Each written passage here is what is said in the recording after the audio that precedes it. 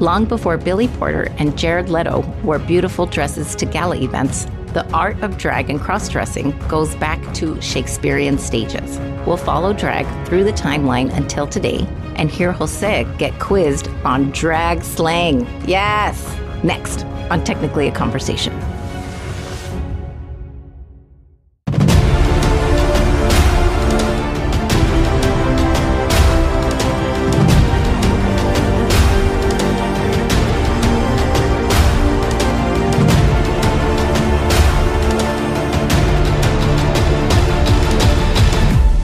Greetings, super friends. Welcome to another episode of Technically a Conversation. Here, we like to share an interesting topic with each other, which we've recently learned, and hope you find it interesting too. I'm one half of your hosts, Isela. Joining me as always is the man with the great ideas, Jose. How are you doing? I'm doing great. How about yourself? Good. How's your week so far? Good. Pretty much been taking it easy after a lot of editing and stuff and research, but so far so good. Cool. That's nice. What great idea did I have this time? I think just the chapstick. Oh, to eliminate some of the mouth noise? Yes, absolutely. I was mentioning that my mom had her beauty queen dress made at the same place, La Popular, whatever, how long that name is, that we had covered in when we were talking with the ladies from Spooky Tales. And my mom had her dress custom made there when she was, I don't know, I think 18 or 19. She came out as like a beauty queen. And they made it. She's like, oh, yeah. I was telling her about it. And she was like, yeah, I was there. And yeah, I seen it. And it was weird. It was the coolest thing. That's super cool. Yeah. And the full name is La Popular, La Casa de Pascualita, Novias, Quinceañeras y Accesorios. Wow. Yeah. That's definitely the reason I don't remember anything else after La Popular. Yeah. And if y'all haven't heard us on their episode, you've got to go check it out. I think that was one of our best episodes. Oh my God, yes. So definitely go check it out on Spooky Tales. I want to say it's episode 96. Jose was like doing his stand-up comedy hour. I love how we heard them reacting. It was so great. Yeah, especially as I make you cringe a lot. So it was good to hear somebody laugh. I stand corrected. Actually, it's episode 95 of Spooky Tales. Perfect. It was definitely a great time. Hopefully everybody gets to check it out. For sure. Well, you know what time it is. You know what time it is. It's shout out time. Okay, here's the list. The Loyal and the Royal, Queens, Erica and Elena. The Duke, Stephen B. Contra Zoom Pod Podcast, Elba, and Brex. Thank you guys so much for sharing our posts. We really appreciate it. Thank you. All right. If I say these words to you, you better work, cover girl. Does that ring any old 1992 bells? And yes, I think it's for makeup. CoverGirl is a makeup brand. Absolutely correct. They're actually lyrics from a RuPaul song, and it was called Supermodel. Oh, yes. And then in parentheses, it was like, you better work. It was a big hit. And RuPaul did put a huge spotlight on drag queens to the masses. So today, the topic is another listener suggestion from one of our royal queens, Erica. Thank you for your suggestion. It was really eye-opening reading and watching all about this. And that's exactly what we're going to chat all about, the history of drag. And we're going to take it all the way up through to today. More of a timeline of drag. Sound good? Cool. This is probably one of the few that you already knew about, so. Well, I mean, you knew that this was a topic that I was going to research. Yes, I do remember you saying that. All right, let's dive on in. Long before Jared Leto was rocking a beautiful red dress to the 2019 Met Gala, there was awesome David Bowie who blurred the lines of gender. And where this all was started was much further back. The first story of cross-dressing goes back to the 11th century. In Iceland. And hang on, like 11th century? Wasn't everyone just wearing robes or seashells over the boobies? Like, I don't know what the heck. How was there cross-dressing in the 11th century? Yeah, I was going to say, did they even have makeup? Or did they make their own makeup with gunpowder and urine like the tattoo thing? Oh, gross. That's so gross. Let's definitely hope not. I don't know if I'm the only person that was picturing like Barney and Wilma Flintstone attire, but Anyway, that's totally where I went the first time. Let's learn about the first cross-dressing story. Going back to Norse mythology, a couple of guys named Thor and Loki. Perhaps they sound familiar? The quick and dirty of these two friends is Thor woke up one day to his hammer missing because Thrymer, hopefully I said that right, the giant had stolen it. Thrymer negotiated the return of the hammer, but only if he could take on a wife. Not just any old Druka. He wanted, or demanded rather, Freyja, and she was the Norse goddess of love, sexuality, beauty, fertility, gold, here's where it takes a turn, and also the goddess of war and death. So she was basically everything. She was well-rounded, in other words. Oh, yeah. Yeah. Beautiful, sexual, and kind of spicy. I don't know. Kind of sounds like a Mexican. I'm just kidding. Thor and Loki go over to the goddess and they said, hey, you really have to marry this guy so we can get my hammer back. She basically looked at them puzzled and said, no way. And she rode off in her chariot. Thor wanted his hammer back. Nay, he demanded his hammer back. So they decided to dress up like a couple of women to try to trick Thrymer. Thor dressed up as Freyja and Loki as one of her trusty handmaids. And that's the very first, oldest cross-dressing story. Jane Foster was nowhere around? Who's that? Jane Foster? I guess not. They didn't make it into Norse mythology. Got it. Okay. So let me ask you this. Back in the day, there was a TV show, Bosom Buddies. Do you remember that show? I do not. Oh, darn. Okay. So I want to say it was Tom Hanks and some other guy. I feel bad that I don't remember. But it was basically like a couple of friends, and they were always cross-dressing on the show. Very fun, very silly, like shenanigans were always going on. So I was hoping you remembered, but something to look up. That's what it reminded me of. I'll add that to my list immediately. Yeah, I'm sure you're dying to see that. This old 80s show. Cross-dressing Tom Hanks? What's there not to want to see? Of course, exactly. You're funny. There are a few others in history that dressed up as the opposite gender, just out of necessity, though. Think of like Joan of Arc. But today's chat's actually going to focus more on doing it more for entertainment. According to a book, Drag, Combing Through Big Wigs of Show Business, the author Frank DeCaro explains this started as an entertainment back in ancient Greece when men were playing female roles. Fast forward a little bit to the 1600s during the times of Shakespeare, things were no different. In fact, Shakespeare wrote in cross-dressed characters in a lot of his famous plays like As You Like It, Twelfth Night, The Taming of the Shrew, just to name a few. Oh, that rhymed.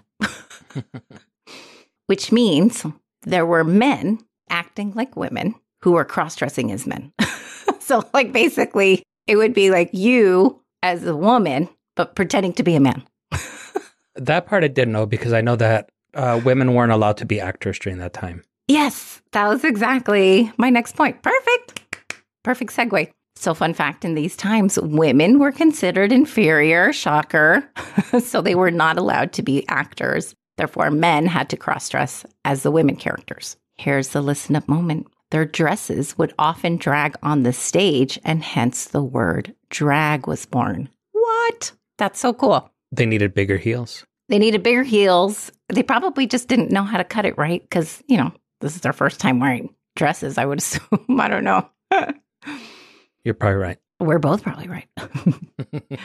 Also around the 1600s, if we shift over from England to Japan, kabuki is also getting underway. Kabuki is a traditional performance art, and it's written in kanji characters, the word kabuki. And kabuki breaks down as ka, meaning sing, bu represents dance, and ki is skill. Therefore, kabuki really means the skill of art and dance. I thought that was pretty cool. Little fun fact, too.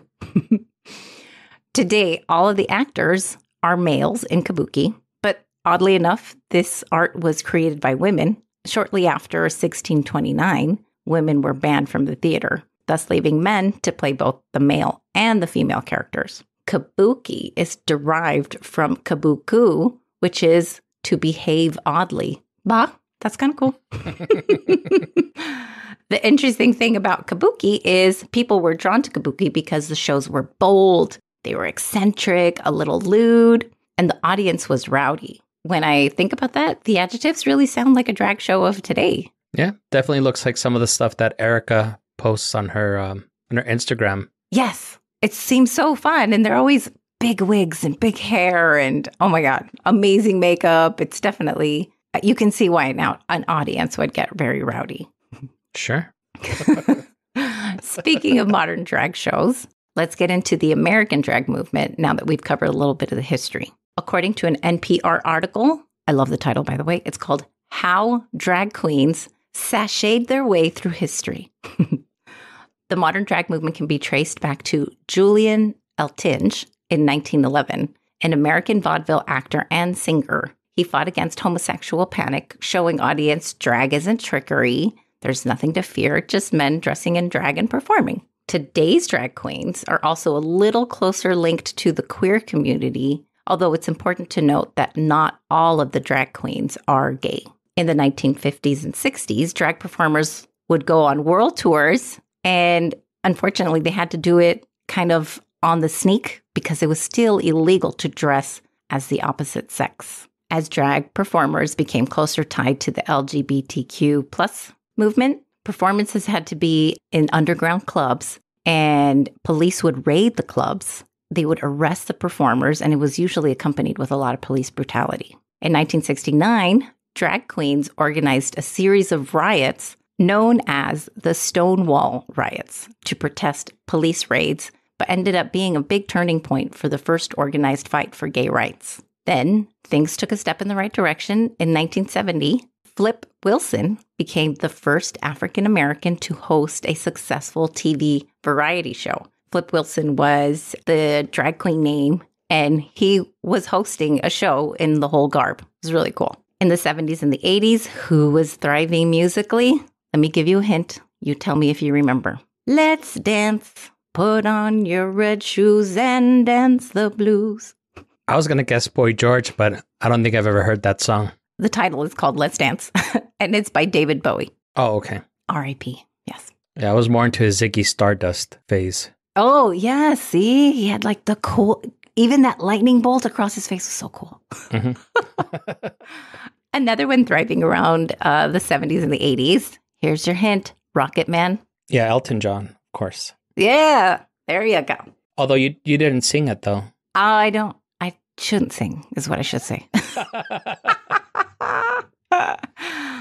But yeah, they also blurred the lines, really challenging gender definitions with clothes and makeup. And then in the 80s, I was exactly going to sing a Karma, Karma, Karma, Karma, Karma, Chameleon. So there you go. There's your Boy George. Boy George, I do remember. Yes, yes. Also in the 80s, the drag culture gave us this wonderful gem, and I did not know, this is me admitting my ignorance here, I didn't know that it went back this far. I thought it maybe went back to this recent decade, but these two phrases, yes, or yes, queen, like when people would get very enthusiastic about that, that came out of the 80s. I was going to say, imagine that being from Rocky Horror Picture Show, but I've also never watched it, so. Oh, you never saw that? No. Oh, it's actually a really fun movie. Anyway, you should.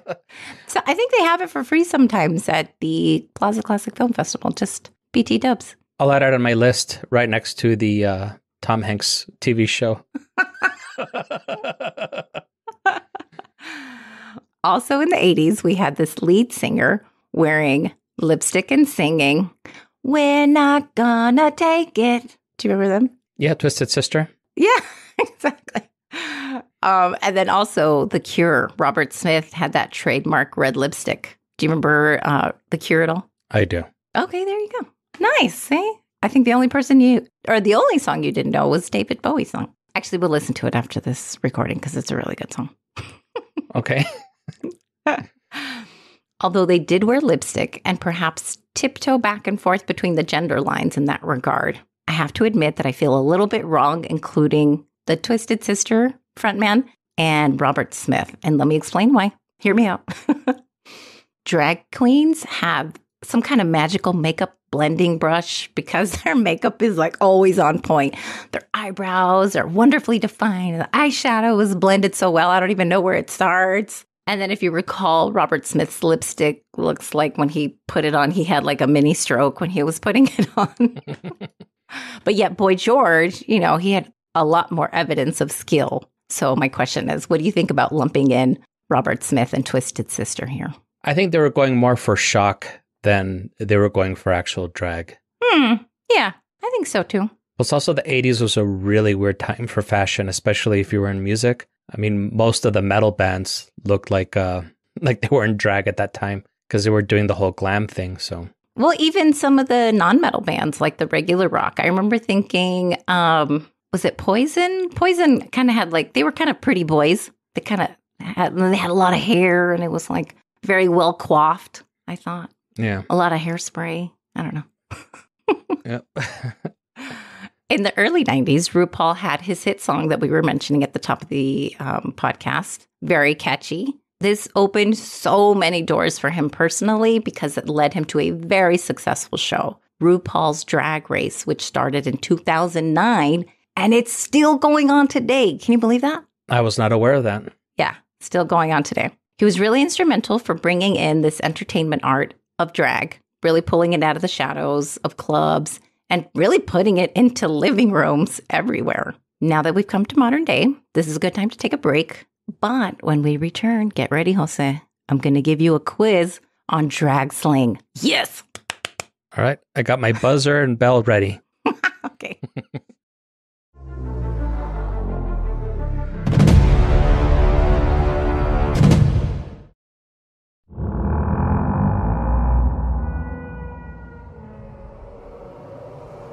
Are local lore, legends, and laughter your thing?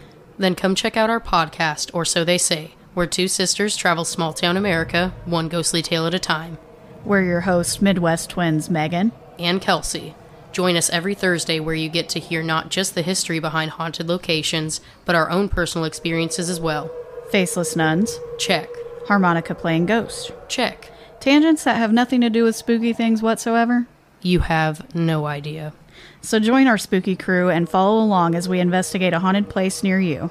Listen to Or So They Say wherever you stream your favorite podcasts. Come check us out. Goodbye. Bye.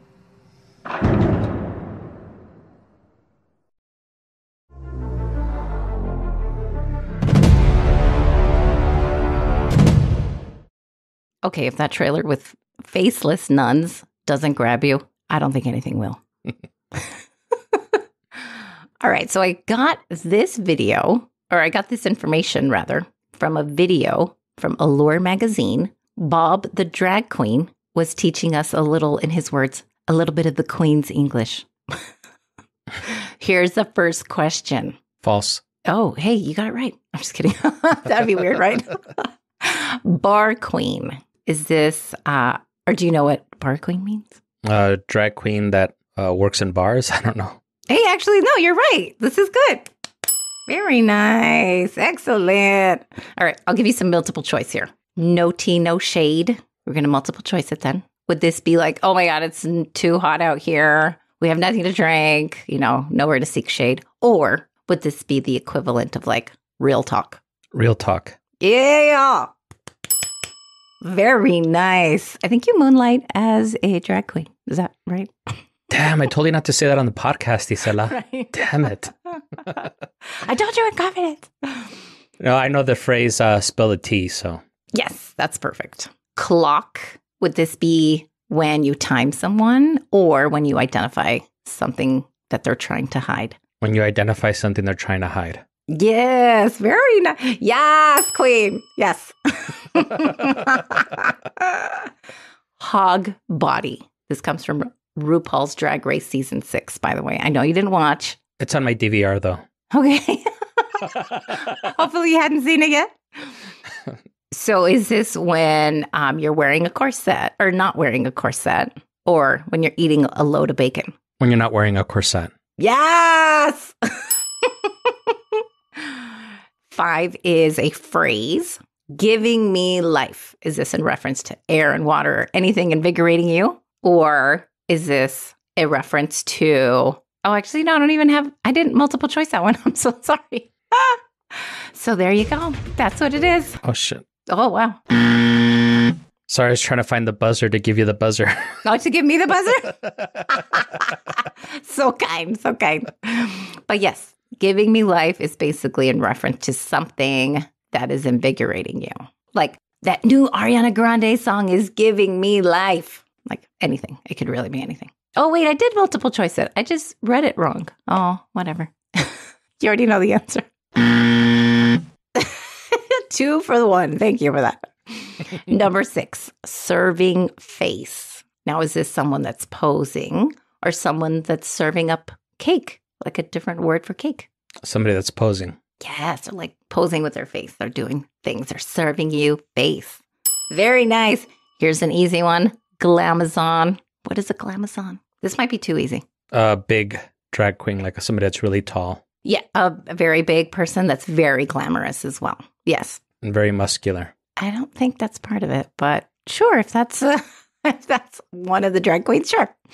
There was a wrestler who used to go by the name The Glamazon, but I just don't remember who that wrestler was anymore. Oh, that's so cool. How fun. It was a woman, though. It wasn't a guy. Oh, that's a fun name. Hopefully she was very glamorous and had a lot of makeup still. I just remember the nickname. I don't remember the person anymore. Oh, okay. Number 8, body, oddy, oddy. Would this be an odd body or a banging body? A banging body. Yes! The cool thing about this one is you can use it if someone is extremely anything. So extremely buff, like The Rock. Oh, The Rock, he's got a body, oddy, oddy. Or Jessica from Roger Rabbit, she's got a body, oddy, oddy. So it could be very, very shapely or, that kind of thing. Anything in extremes, basically. I'll add it to my lexicon to use it in the most inappropriate time. Yes. Oh my God. Body, oddy, oddy. Yes. And then you're going to be objectifying people. This is wonderful. It's a twofer. Boots. Would this be what the kids say on God? Or is this like saying country? That's boots. What were the choices again? So boots, would this be like when the kids say on God? Or is this another way of saying country? On God? Very nice. Yes. There is a 9B to this one. A little subsect of boots is house down boots. And this is basically to say like, oh, that show was house down boots. Like a whole other level, another superlative level of like amazing or incredible or whatever. It was amazing. And the other person could say boots can also be like word or on God, as the kids say, as the people in our not in our demographic level, not in our demographic say. Yeah, I don't think I've ever heard anyone say that. Oh, yeah, they do. Well, I have a daughter. Yeah, I was going to say, I also don't usually hang around with kids, so. Yeah, that could be a good thing. You're right. And this one's a freebie because you already know. Escándalo. Scandal. Yes, exactly. It's Spanish for scandal. But how fun would this be, right? This is like a fun word. Give me the scándalo. Or, oh my God, that was too much escándalo.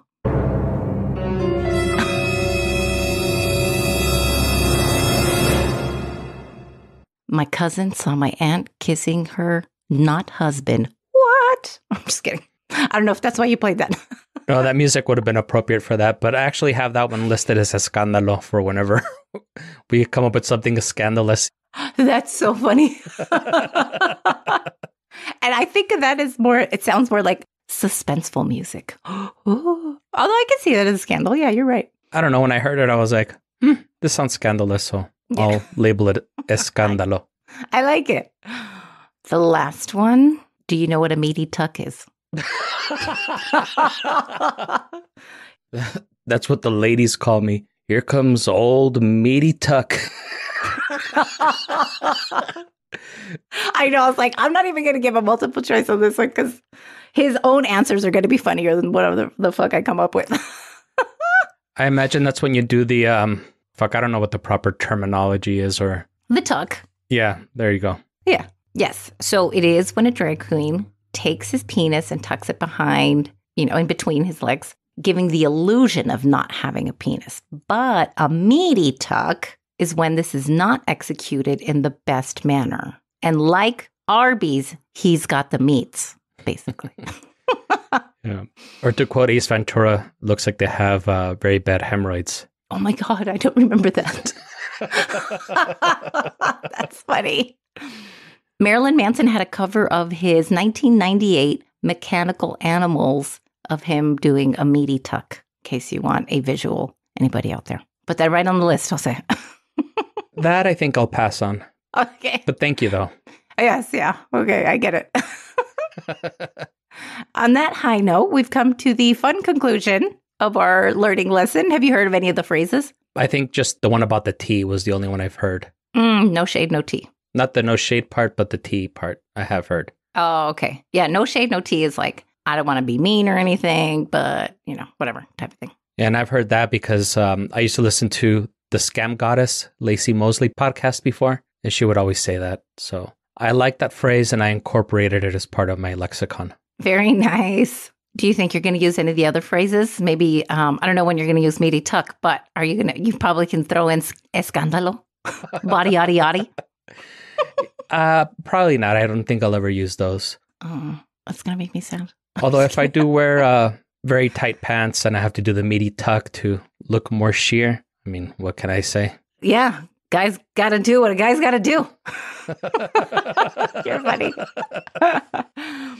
I'd like to close with some parting thoughts. The videos I watched of drag queens were really fun. These queens are electric. They have huge personalities. I remember back in high school, I did watch a couple of drag queen shows downtown, and they were daring. They were funny. I mean, you could tell these people had a really good time, and they owned the fantasy of being who they were in these dresses. And you could see how happy, like, the dresses and the makeup made it. And seeing that really made their joy almost infectious. Everybody just had a blast. So I'll sum it up with the words of a producer from RuPaul's Drag Race. Quote, "It's very much a big, bold, brave statement of individuality." And this means now we get into our review. We got a 5-star review.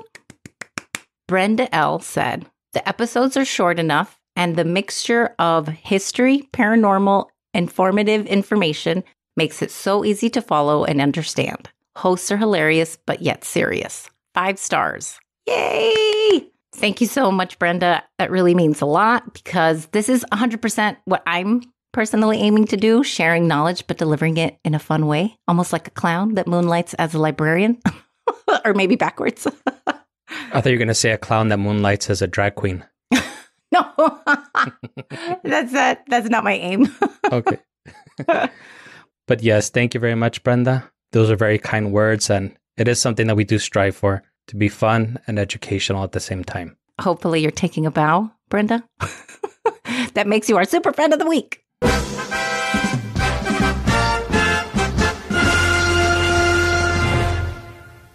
We also got an email from Roy. Thank you for that great correction regarding Carl Tanzler. That particular episode, we had mentioned a few times that a radiologist is not a doctor, and he did confirm, in fact, they are doctors. Good to know. Thank you so much for writing in. Thank you, Roy. Yeah. Any other notes before we wrap it up, sir? Nope. No, I'm not even going to say it. I was going to say something really fucked up. Oh, no. I don't know. Okay. I was going to say, no, can you ready to wrap up that meaty talk right now? The meeting. Well, congratulations, lovelies. You've done it again, folks. You've learned along with us all about the art of drag and how its ties go back to when one would say, parting is such sweet sorrow. We hope you've been entertained by our chat and invite you to join us again next week. If you're enjoying the show, please leave us a review, tell a friend, and subscribe wherever you're listening to this podcast. Yeah. Follow us on all the socials at GreetingsTAC. Email us at greetingstac@gmail.com or leave us a voicemail at 915-317-6669 if you have a story to share with us or if you just want to say hello. There was also David I want to call him Blowy. Sorry.